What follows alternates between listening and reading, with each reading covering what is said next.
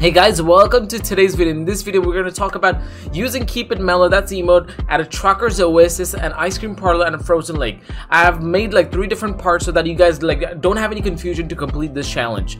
Well, in this video, I'm going to show you guys where is the exact location of the trucker's Oasis. All you need to do is just follow me through this video. If this video is helpful, make sure you guys like this video.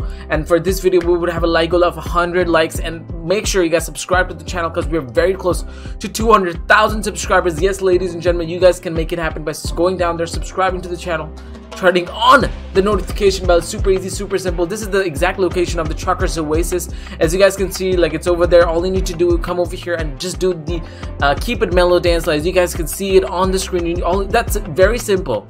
You got to use that emote that you will be getting from the previous challenge, and you need to just use that.